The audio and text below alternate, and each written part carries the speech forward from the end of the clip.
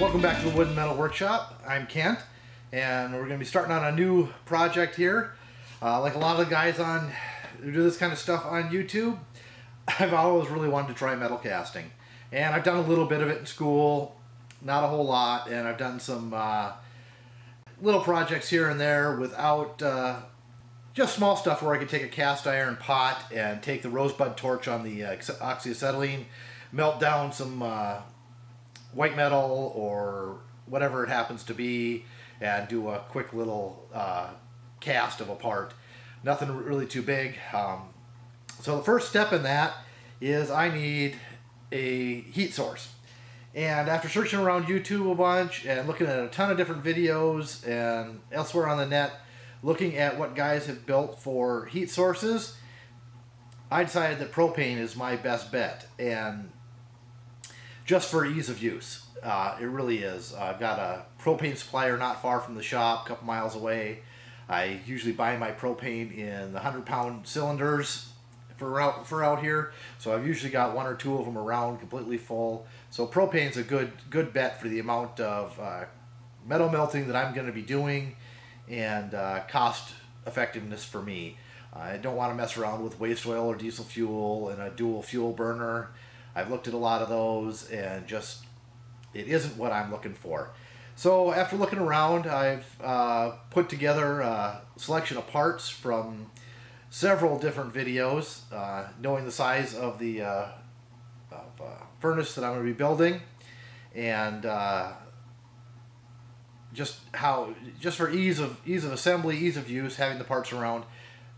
I'm not going to start on the furnace itself today. We're going to start on the burner, and I've got my parts laid out here, and I'm going to give you a shot of those, explain what we've got and how they go together, and we'll go ahead and start making ourselves a propane torch. Alright, for parts we have two couplings, 1.25 inches to 1 inch, 1.5 inches to 1 inch. Got a 12-inch piece of 1-inch black pipe. You don't want to use galvanized pipe for this part because the galvanizing will burn off eventually, and you get those fumes and stuff. Got a propane regulator, adjustable one, full flow.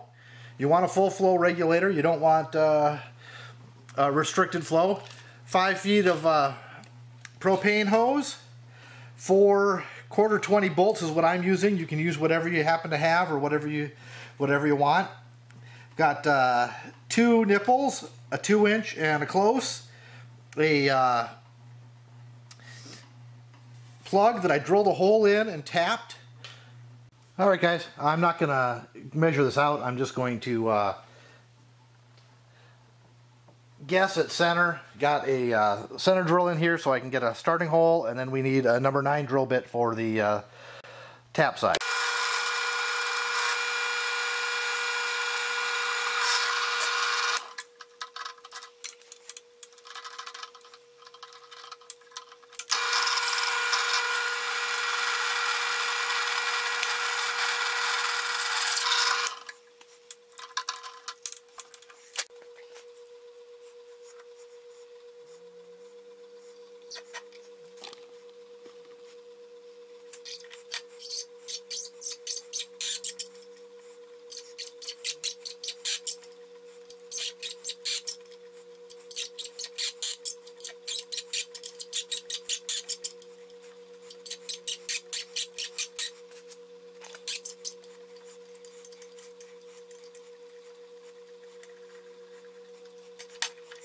To accept, yep, 023 contact tip for a MIG welder.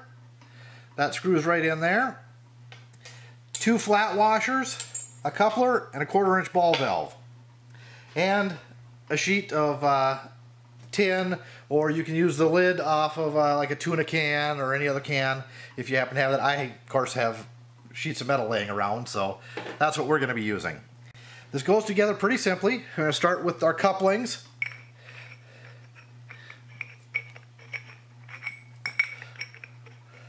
The flare nozzle goes on one end, if I can get it to thread on. There we go. No need for any pipe sealant or Teflon tape or anything on this. There's no pressure behind it. It's just the gas nozzle. On the other end, you get your 1.25 inches, and this one offset drilled.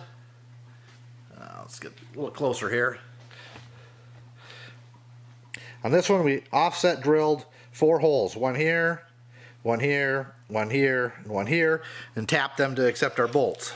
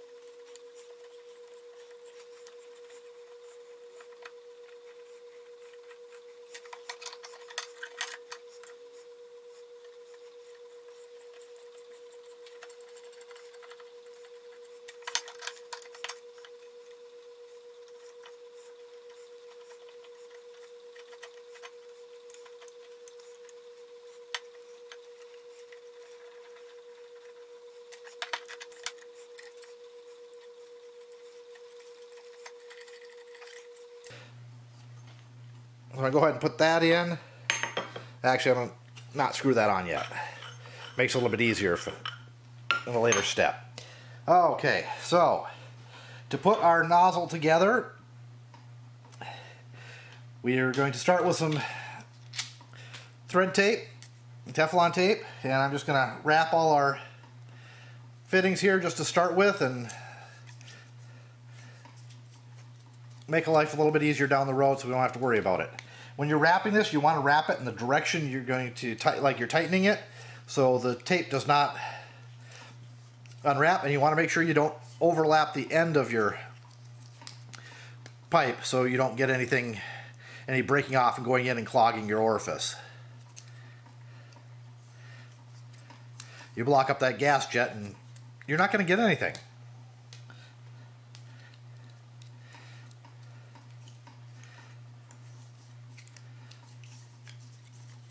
Two or three wraps is usually enough.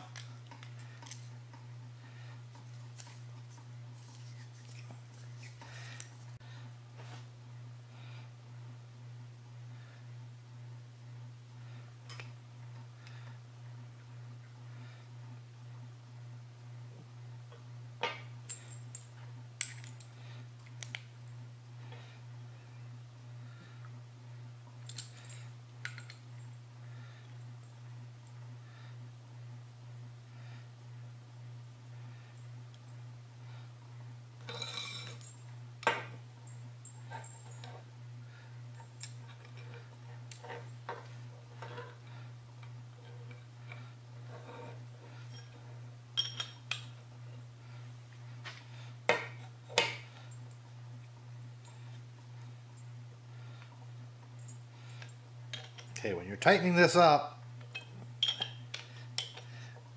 you want to make sure you don't get it so tight that you don't have any room between your washers. You're going to need enough room between these washers comfortably for your piece of sheet metal, whatever you're using, to slide between. So I'm just keeping an eye on it as I tighten here.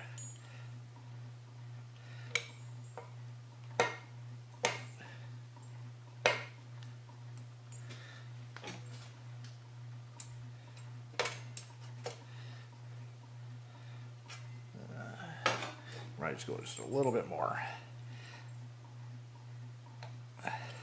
That's good.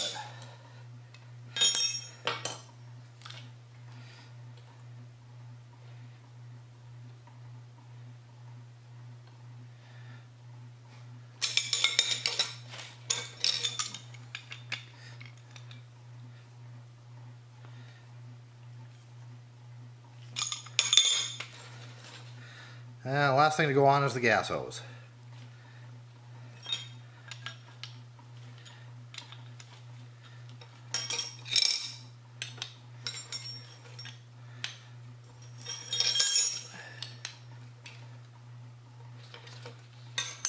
Okay, burner assembly is done.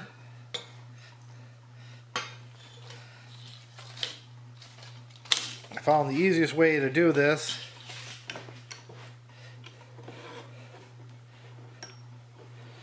Go ahead and hold it somehow vertically. In this case, I just use my drill press vise hanging over the side of the table with the handle.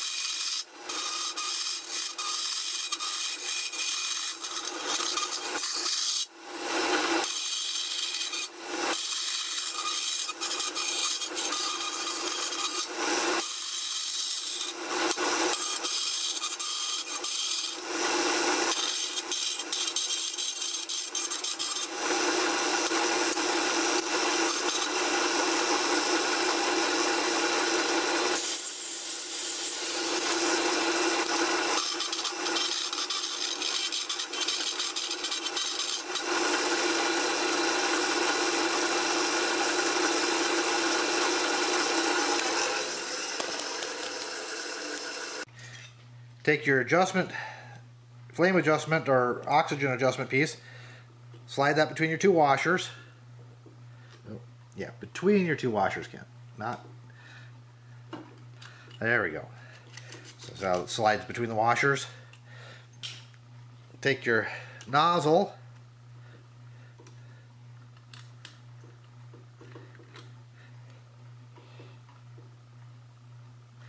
Set it in place, and then you can start tightening it up. You want to keep that as centered as possible.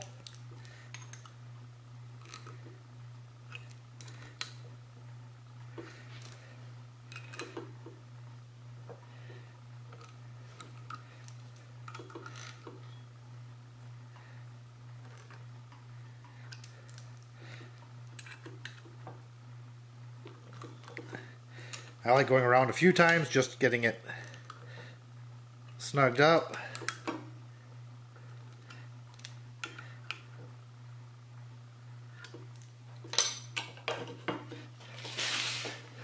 There you go. Now it's in the center.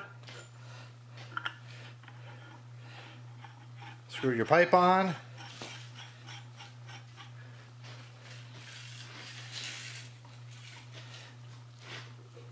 For our test run, I'm just going to hold it in the vise here.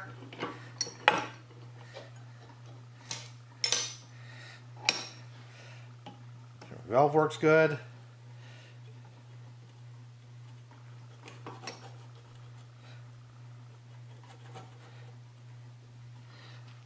That's a little tight. Got a few burrs here I'll have to sand off. I just went over to the brake and put a little bend in it. Give myself a little handle.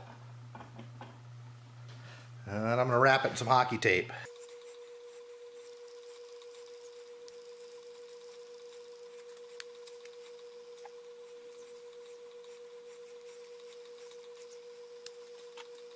Smooth it out a little bit. That way, protect us from the rough edges. All right, I'm going to hook it up to the tank, and okay guys, let's light it off and see how she works.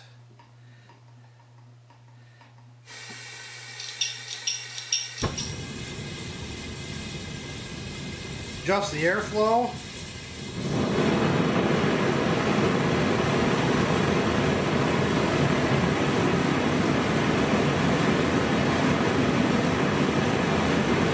I think that'll melt some metal.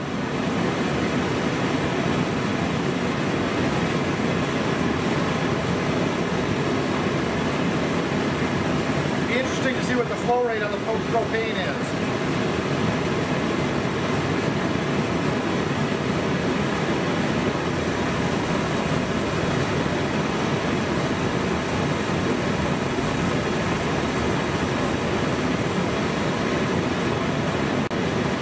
There we go, guys. The burner is done.